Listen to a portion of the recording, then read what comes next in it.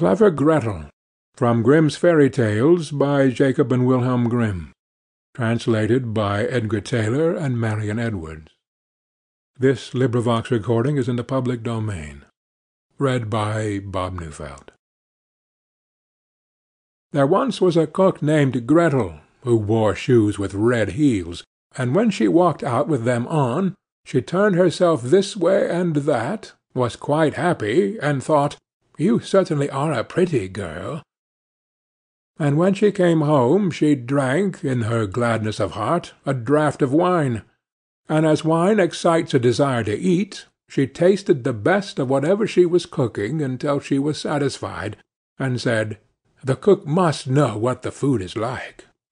It came to pass that the master one day said to her, "Gretel, there is a guest coming this evening. Prepare me 2 fowls very daintily." "I will see to it, master," answered Gretel. She killed 2 fowls, scalded them, plucked them, put them on a spit, and towards evening set them before the fire, that they might roast.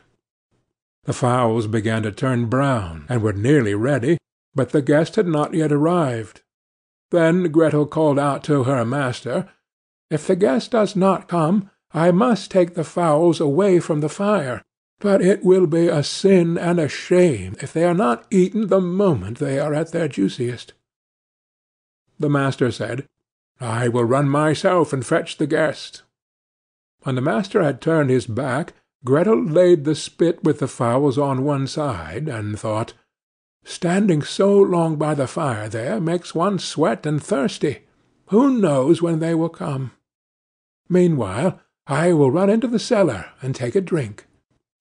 She ran down, set a jug, and said, "God bless it for you, Gretel," and took a good drink, and thought that wine should flow on and should not be interrupted, and took yet another hearty draught.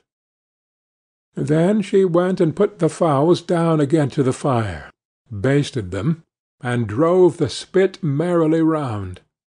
But as the roast meat smelt so good, Gretel thought, "Something might be wrong. It ought to be tasted." She touched it with her finger, and said, "Ah, how good fowls are! It certainly is a sin and a shame that they are not eaten at the right time."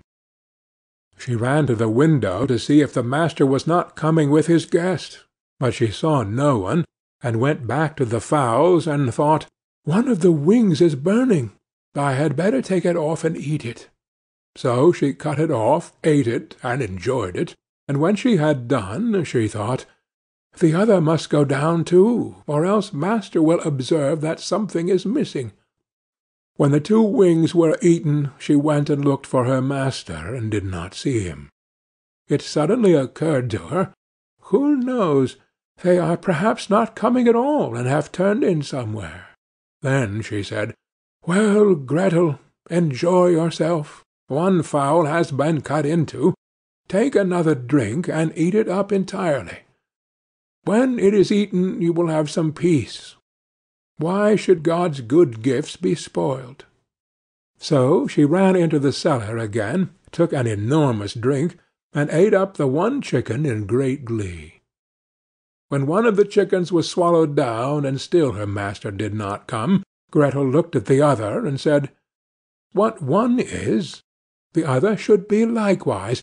The 2 go together. What's right for the one is right for the other. I think if I were to take another draught, it would do me no harm." So she took another hearty drink, and let the 2nd chicken follow the first. While she was making the most of it, the master came and cried, "Hurry up, Gretel, the guest is coming directly after me." "Yes, sir, I will soon serve up," answered Gretel. Meantime the master looked to see that the table was properly laid, and took the great knife wherewith he was going to carve the chickens, and sharpened it on the steps. Presently the guest came, and knocked politely and courteously at the house door. Gretel ran and looked to see who was there, and when she saw the guest, she put her finger to her lips, and said, "Hush, hush! Go away as quickly as you can. If my master catches you, it will be the worse for you.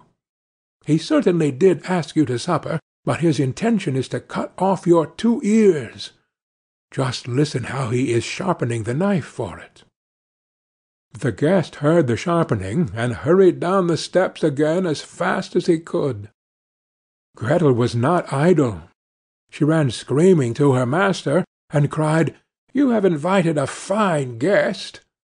"Why, Gretel, what do you mean by that?" "Yes," said she, "he has taken the chickens which I was just going to serve up off the dish, and has run away with them." "That's a nice trick," said her master, and lamented the fine chickens. "If he had but left me one, so that something remained for me to eat."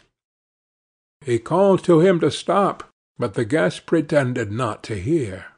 Then he ran after him, with the knife still in his hand, crying, "Just one, just one," meaning that the guest should leave him just one chicken, and not take both.